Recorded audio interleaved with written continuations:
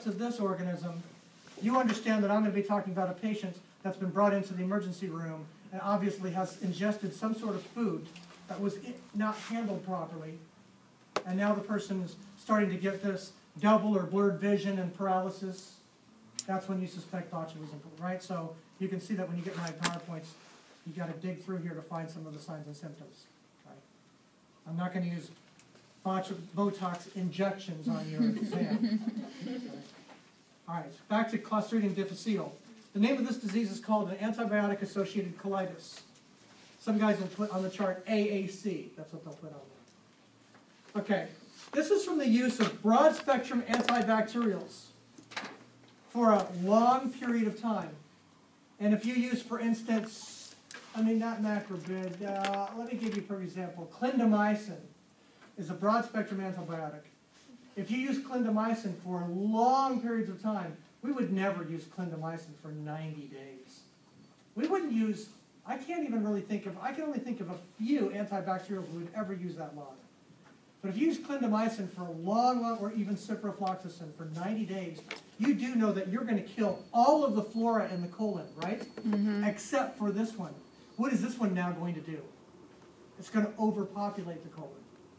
When it overpopulates the colon, it's going to end up with, you're going to end up with a diarrhea. And we're going to call this, and by the way, this is a major cause of nosocomial infections, nosocomial diarrhea.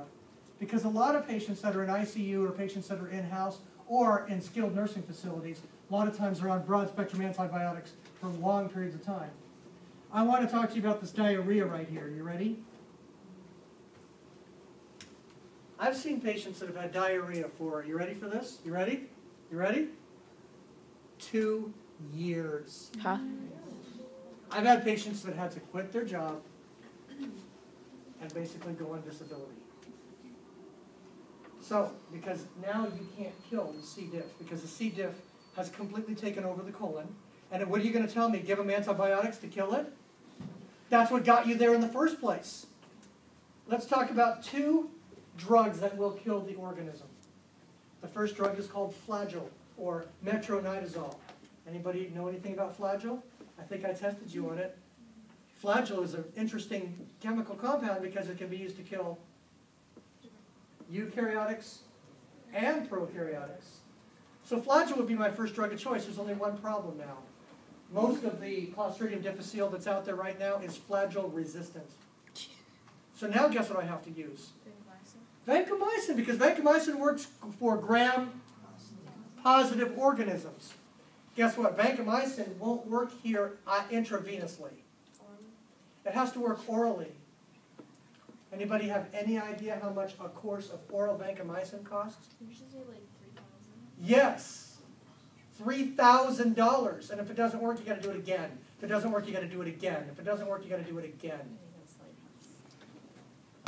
And a lot of insurance companies will not cover oral vanco. So this is a very, very difficult